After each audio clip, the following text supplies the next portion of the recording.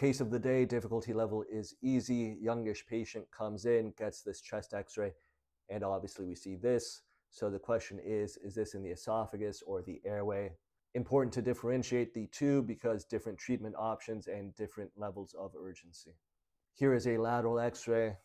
Object is still up there in the chest. And the object is in the esophagus. I said difficulty level easy because if you look at the airway, the trachea comes down here, it splits right there. Where it splits is called the carina, left bronchus, right bronchus. Obviously, this object cannot be in the airway given that the airway splits up there.